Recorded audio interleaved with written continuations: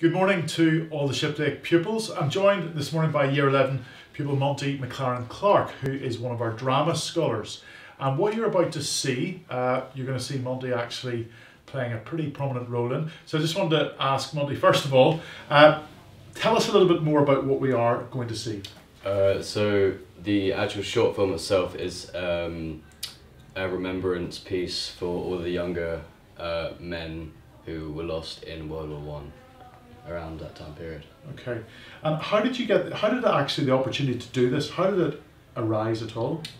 So I was contacted by a friend of mine who got me the audition for the piece itself, but because of COVID reasons we'd have to do a self-tape, so you couldn't go to the actual studios to audition for it. And we're going to see a bit of countryside featured in the film as well. Where was it actually shot? Was it some exotic location? No, it was filmed around Maidenhead. So next to a big estate, there was a small little bit of shrubland around the back, which we used, which was perfect.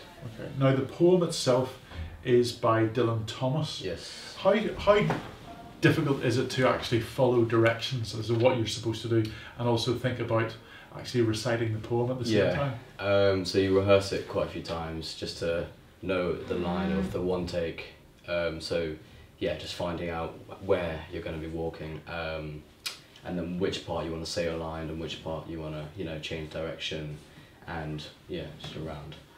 Brilliant. And this has not just been shot to show all of Shiplake. How else is this short film going to be used? So it will be used in film festivals and some like showreel kind of things for me and the director himself. So it could actually go on to win a prize?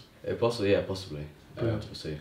Well, this is something that I think you're going to enjoy for the next about 5 or 6 minutes. Please watch closely and remember those young people who gave their lives in the war.